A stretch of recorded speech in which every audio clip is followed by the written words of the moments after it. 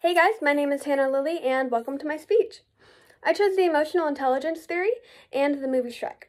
Now I chose the emotional intelligence theory because I find it really interesting that we have so many emotions that we can't really control, yet we know so much about them. I also chose the movie Shrek because there are two audiences and that is going to be for children and for adults. I find it really difficult to do this in movies sometimes, but they did it really well in this one. Only because for children, it's a cartoon, there's a lot of action, there's a love story. And for the adults, it's edgy comedy, parody humor, and there's a great amount of emotional development from beginning to end, and it's a little bit easier for the adults to understand that rather than the children. Now, I think I'm able to do this theory because I've read plenty of articles on what it is, how it's used, and stuff like that. And so I think I have a good understanding of the theory overall. I've also been put in certain situations where I've needed to use my own emotional intelligence to get out of certain situations. Throughout this entire speech, I'm going to talk about what the emotional intelligence theory is, how it is used, and how well it is used in this specific movie. Now, the emotional intelligence theory was created by Peter Salovey in 1990.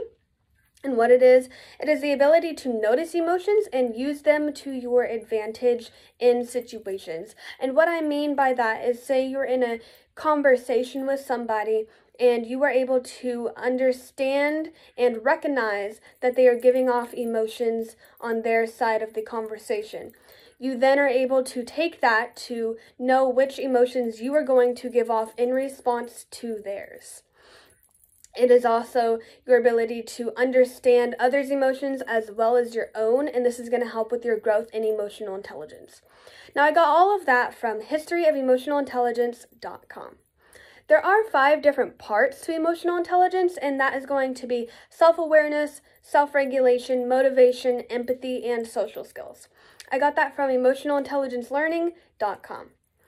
Now, there are 5 different areas, and so what that means is that it's going to be really complex, hard to understand, but since there are so many different areas, that means that people can use emotional intelligence in their own way.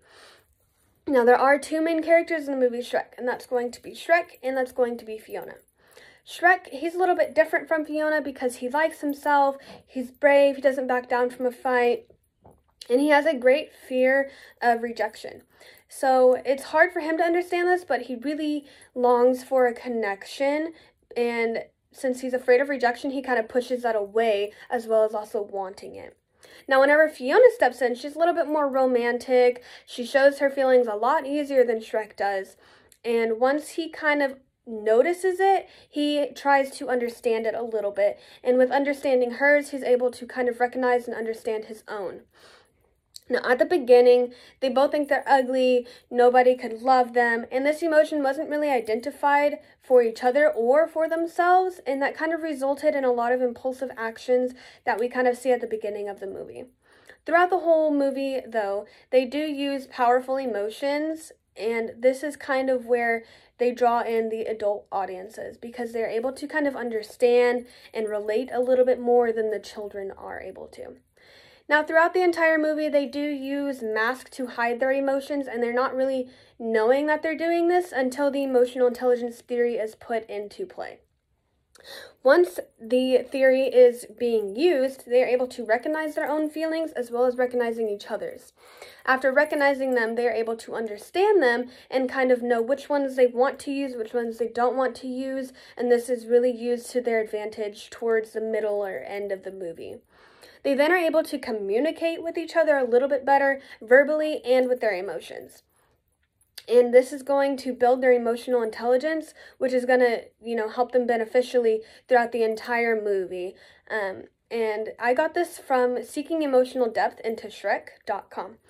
Now, overall, we talked about what the emotional intelligence theory is, how it is used, how the characters use it in this movie, and I think overall that it was used pretty well in this movie because, like I said, from beginning to end.